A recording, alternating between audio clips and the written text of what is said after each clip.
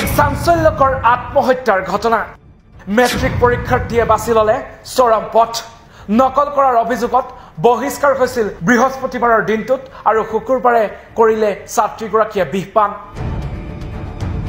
matric পৰীক্ষাৰ আৰবী বিষয়ৰ পৰীক্ষাত নকল কৰাৰ অভিযোগত বহিষ্কাৰ কৰা হৈছিল মোহাম্মদ লতিফৰ একমাত্ৰ কন্যা লিপিকা পাৰবিন নামৰ ছাত্ৰীগৰাকীক বহিষ্কাৰৰ এটা দিন পিছত অৰ্থাৎ শুকুৰবাৰে খেতিত দিয়া ঔষধ সেৱন কৰি আত্মহত্যাৰ চেষ্টা চলাই ছাত্ৰীগৰাকীয়ে আৰু লগে লগে পৰিয়ালৰ লোকে চেঙা খণ্ডে প্ৰাথমিক স্বাস্থ্য কেন্দ্ৰত ভৰ্তি কৰায় যদিও স্বাস্থ্যৰ অৱনতি ঘটাত শনিবাৰৰ দিনটোত গুৱাহাটীৰ এখন ব্যক্তিগত চিকিৎসালয়ত ভৰ্তি কৰোৱাইছিল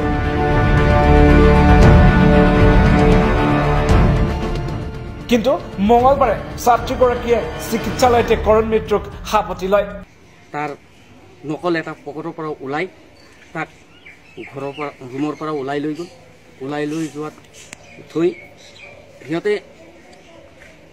টাইম স্পেল কৰাৰ কথা আছিল টাইম স্পেল নকৰি সিহঁতে ঘৰত থৈ দিলে ঘৰত থৈ কিনে এক্সটাৰ্নেলে তাক খাৰাপ ব্যৱহাৰ কৰিলে ব্যৱহাৰ কৰাতে সি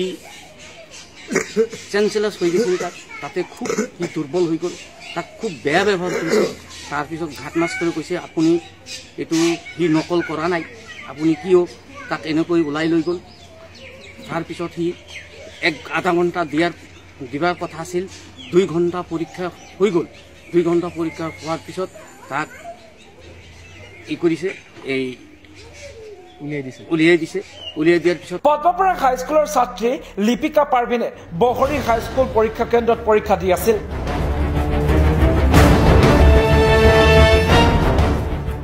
আনহাতে ছাত্ৰীগৰাকীয়ে আত্মহত্যা কৰাৰ পিছতে ছাত্ৰীগৰাকীৰ পিতৃ মোহাম্মদ লতিফে পৰ্যবেক্ষক সাজিদা খাতুনে পৰীক্ষাগৃহত মানসিক হাৰাশাস্তি প্ৰদান কৰাৰ বাবে হতাশাত ভুগি ছাত্ৰীগৰাকীয়ে আত্মহত্যাৰ দৰে চৰম সিদ্ধান্ত বাছি লোৱা বুলি গুৰুতৰ অভিযোগ উত্থাপন কৰিছে এতিয়া সমগ্ৰ ঘটনাৰ এক উচিত তদন্ত বিচাৰিছে ছাত্ৰীগৰাকীৰ পৰিয়ালে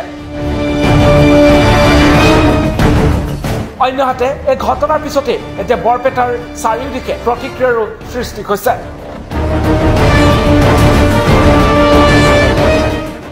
ব্যুৰ ৰিপৰ্ট টাইম 8